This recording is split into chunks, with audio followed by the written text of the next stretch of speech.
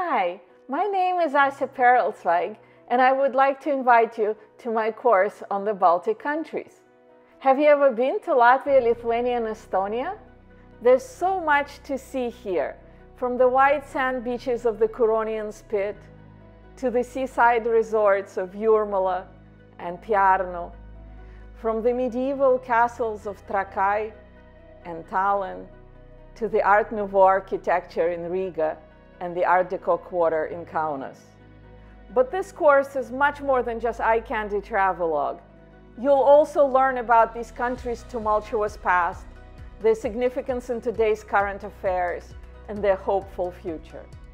For a sneak peek of the course, come with me to Riga, the capital of Latvia, located at the mouth of Daugava River. Right in the center of the city, you can't miss this iconic red building called the House of Blackheads. But did you know that in the Middle Ages, it was used by a guild for unmarried foreign merchants? Where did these foreign merchants come from? Most of them came through the Hanseatic League, a trade network with a center in present-day northern Germany, in the town of Lübeck, the birthplace of marzipan.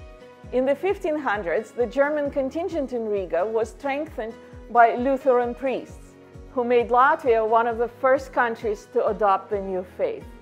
We can still discern German influence in the cityscape of Riga's old town, as well as in the Latvian language. As for the House of Blackheads, what we see today is not the medieval original, which was destroyed in the course of the Nazi and then Soviet occupation of Latvia. Now we see the House of Blackheads that was rebuilt in the 1990s, when Latvia regained its independence, as did Lithuania and Estonia. Since the end of the Soviet era, the three Baltic countries experienced an economic and cultural renaissance, and now attract more tourists than ever.